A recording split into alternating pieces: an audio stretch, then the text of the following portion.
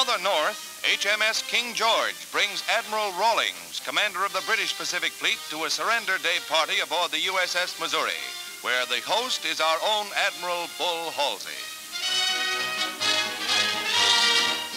One of the features of the occasion is a surprise cake, baked especially by Admiral Halsey's personal steward.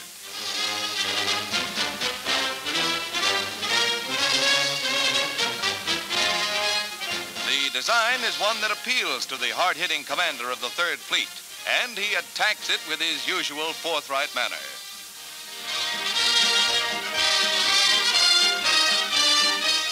You wouldn't think that a kamikaze cookie could stump the Admiral, but you never can tell.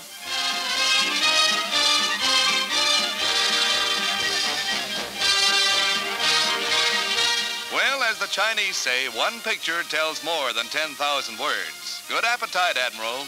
And even though Mother didn't bake it, that cake couldn't possibly be that bad, Skipper.